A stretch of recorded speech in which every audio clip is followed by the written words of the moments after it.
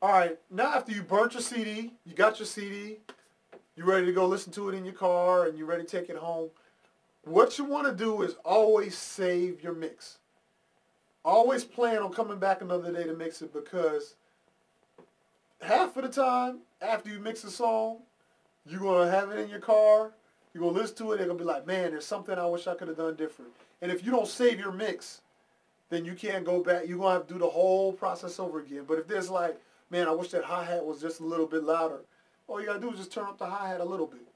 So take your time when you're mixing. Mix it the way you like, but always plan half of the time you're going to come back and want to do something different with the mix. You say, man, I need to turn this hi-hat up, or the kick needs to be louder, the snare. Or there's sometimes when you go after your mix, you take it to get mastered, they may ask you to do certain things. Hey, can you turn this kick up? Can you turn the vocals down?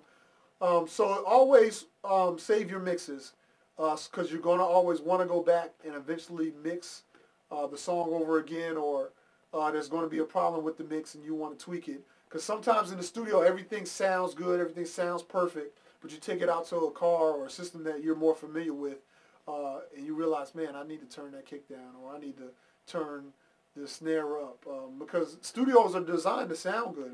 I mean, I'm in here all the time and everything sounds perfect, and I take it in my car and I'm like, ugh, that doesn't sound right. It sounds too much bass in that song, so I have to go back and take the kick and turn the bass down a little bit in the kick, or turn the bass line down.